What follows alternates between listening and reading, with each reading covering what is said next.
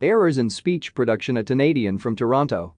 We are all guilty of producing such speech errors and other slips of the tongue in our day-to-day communications. Speech errors have long been a source of amusement for many, a source of frustration for some, and more recently a source of serious study in the field of psychology. Although these errors are good for a laugh now and then, they prove to be of much greater value to the field of linguistics. Speech errors are providing linguists with insight into the mechanisms behind speech production. There are limitations to how much is available for study. The process of speech production is largely inaccessible for observation. However, by analyzing errors individually and in the context of their surroundings, we may better learn the underlying mechanisms that occur to produce our speech and investigate the reality of speech production units in word formation. This chapter will introduce the different types of commonly documented speech errors, the rules that govern error generation, and how these errors provide insight into some of the proposed speech production models. The nature of speech errors in this chapter will be based on speakers who have no pre-existing speech delays or disorders. These are errors made by speakers whose language and speech production systems are thought to be fully intact. First, let us start by introducing the smaller errors and then work our way up through a hierarchy based on size of units subject to the error. An overview of speech errors. Early estimates suggested upwards of 10,000 different speech errors are committed in the English language. These errors have become the source of investigation and experimentation in search of explanation of the basic processes that conduct speech production, from the basic stages of planning to the finished motor plan that produces audible speech. A preliminary finding from error observations is that errors occur mainly within the same level of speech production rather than between levels of production.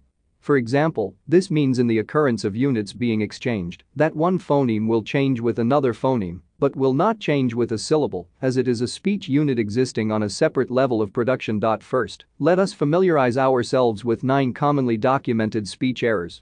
Addition. Adding a unit. Optimal number anticipation. A later speech unit takes place of an earlier one, reading list. Leading list blends. 2 speech units are combined. Person plus people equals purple. Deletion. A unit is deleted. Specific Pacific exchange. 2 units swap positions. Thunder and lightning. Blinder and lightning. Misdeviation. A wrong unit is attached to a word. Intervening not intervenient node. Perseveration.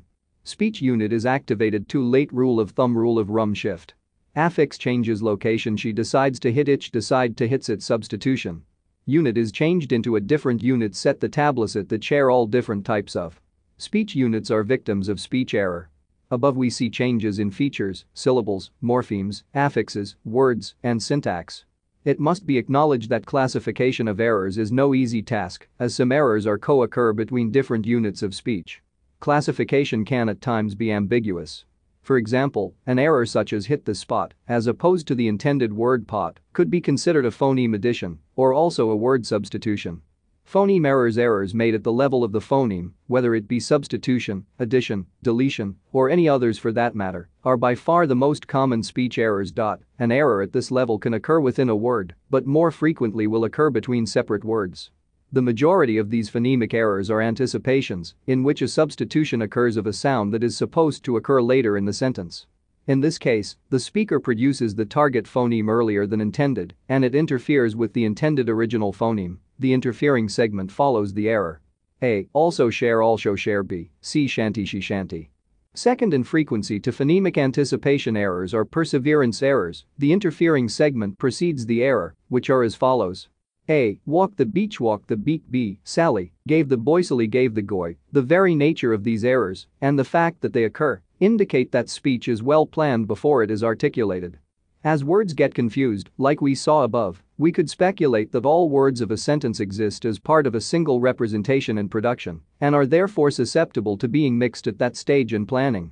Of course, this is intuitive, as a sentence could not be created if words were held as separate representations. At some point down the line, the words must be integrated and related to create and complete the sentence. Dell et al. Noted a difference between perseverations and anticipations depending on the context of the sentence. If one is speaking a novel sentence, they are more prone to perseverations, whereas anticipations are more common amongst practiced and recited phrases. Another possible phonemic error is the exchange of 2 segments, where the order of sound segments gets changed. Exchange errors have been interpreted as the possible combination of an anticipation and a perseverance. A. Feed the dog deed the fog B. Left hemisphere heft lemisphere. These phonological errors always involve the exchange of like units, a vowel exchanges with a vowel, and a consonant with another consonant. Never is there an exchange between a vowel and a consonant. This is known as the consonant-vowel category effect. Beyond vowels and consonants, all of the above examples involved the anticipation, perseveration, or exchange of single segments. Errors consisted of small segments such as a vowel or a consonant. These individual segments can further be combined. As individual segments, two consonants can be transposed. By addition of a consonant to a word, a cluster can be produced as opposed to an intended single segment, as follows. Fish grotto frisch gatto. This is similar in all respects to the previously shown single-segmented errors, the only difference now being that the affected segment has become a consonant cluster.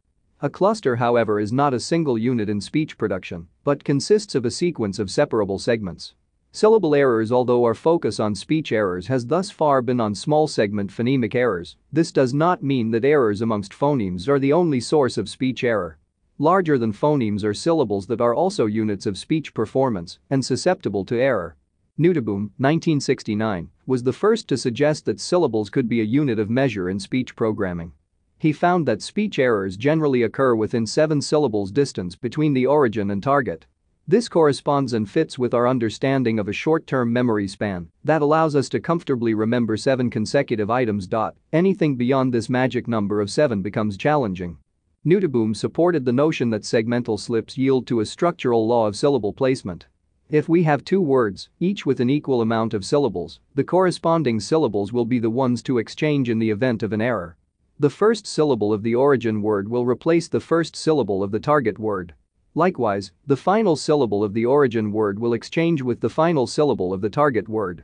Moran and Fader in further support of syllables being a unit of articulation. Syllabic errors also occur as blends, substitutions, deletions, and additions. Tremendauslittermanly, deletion of syllable, shout plus yell equals shell, blending of syllables, morpheme errors. As we continue up our hierarchy of speech units, we now see that units of meaning are susceptible to speech errors. Such errors tend to happen subsequent to the syntactic planning of the sentence. Even units as large as an entire word can be subject to an error such as exchange. Bowl of soup of bowl plant the seedsplan. The seed substitutions and exchanges of whole words occur, but do so with like constituents. A noun will take place of a noun, and the same goes for an adjective or verb. When there is a change in word placement but no change in morphemes, the error is said to consist of inflectional morphemes. However, when the root of the words remains and there is an error due to a morpheme addition or substitution, the error is known as a derivational morpheme error. Bed timatime bed, inflectional, easily anoisi enoughly, derivational. Such derivational speech errors show that semantic intentions are intact, however, the choice of semantic features has been incorrect. Substitutions can also occur where the substituted word is structurally similar but semantically different from the intended word. Affix substitution. He was very productful. Documentation of errors involving word affixes provides us with insight as to how words are stored and later produced in speech. An error such as the one above leads one to believe that the word productive may be stored in the mental lexicon as 2 separate constituents. It is possible that the correct version is stored as product plus ive, which is suggestive of rules for word formation. From such errors we may infer that there exist separate vocabularies for stems and affixes. The improper pairing of an affix, product plus fol, then leads to a word that is impermissible by the rules of our language. This evidence supports the hypothesis that affixes are a source of speech error and that they may exist as a separate component of one's lexicon. Syllable stress in articulation of a sentence. There is a segment of primary stress at which one syllable will be stressed more than the others. Regardless of whether it is a vowel, a whole syllable, part of a syllable, or even a whole word being involved in substitution, the pattern of stress within the sentence does not change. Take for example the following error. How things were great in articulation of a sentence. There is a segment of primary stress at which one syllable will be stressed more than the others. Boomer and Laver suggest that despite an error of word exchange, the position of the primary stress in the sentence remains the same, in this case on the second word of the sentence. Freudian slips. Freud focused on the common errors we make in our day-to-day processes and made these errors a central point of his studies. Verbal errors, or more commonly, slips of the tongue, have since been titled Freudian slips.